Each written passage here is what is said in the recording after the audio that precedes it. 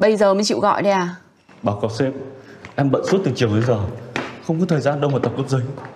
Không chịu nỗ lực thì thôi. Anh chết, nỗ lực chứ, rất nỗ lực đằng khác ấy.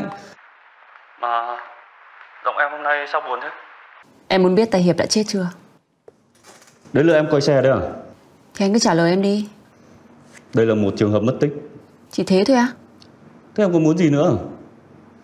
Anh ta đã chấp hành xong án phạt, trở lại làm một công dân bình thường, có quyền hoạt động tự do đi lại trong khuôn khổ pháp luật cho phép, không bị theo dõi, không bị quản thúc.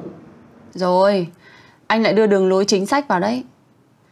Em nói luôn cho nó nhanh nhá. Không có ai bỗng nhiên mất tích trong suốt vài năm cả, trừ phi là hắn ta đã chết.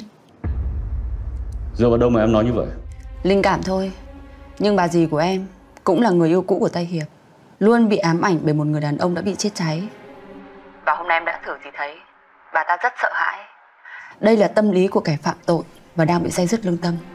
Khoan đã, đây là một trường hợp hết sức nghiêm trọng, không thể dùng sự phỏng đoán hay linh cảm được. Hay mình gặp nhau đi, dễ nói chuyện hơn. Hay em sang nhà anh nhá. Tiện em cũng muốn thăm bác luôn. Từ khi bác lên chăm anh, em chưa có cơ hội được gặp. Thế tiện ở lại dùng bữa luôn nhá, để em bảo mẹ nấu cơm. Vâng.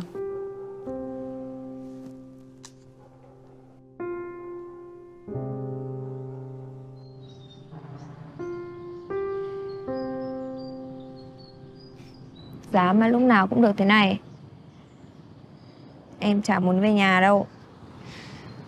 Hạnh phúc thật đấy. Nhưng mà bố mẹ em mà nghe đến câu này ấy, là bố mẹ em cắt tiết anh ấy.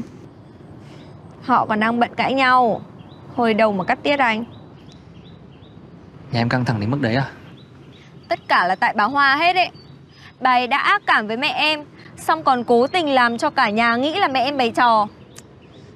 Mà em còn đang nghi cái quả đốt hình nhân cũng là do bà ấy làm ấy. Đốt hình nhân á? Là cái hình nhân nằm ở dưới đất.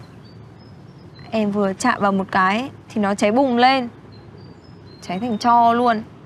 Bà Hoa thì cứ đổ cho mẹ em là giả ma giả quỷ. Nhưng mà em nhìn mặt mẹ em lúc đấy rồi, mẹ em cũng sợ mà, nên chắc chắn không phải là mẹ làm đâu. Này, anh là chuyên gia suy luận logic, anh thử phân tích đi. Chuyên gia thì cũng có chuyên gia rít, chuyên gia rát.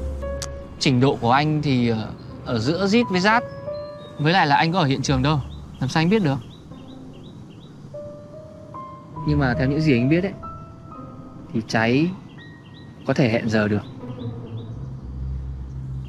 Em có thấy Hoa động vào cái hình nhân đấy không? Em cũng không biết. Chỉ nghe mẹ em kể là lúc mẹ em mang cái hình nhân đấy về thì bà ấy cũng ở đấy. Còn lúc cháy, em có ngửi thấy cái mùi gì khác không?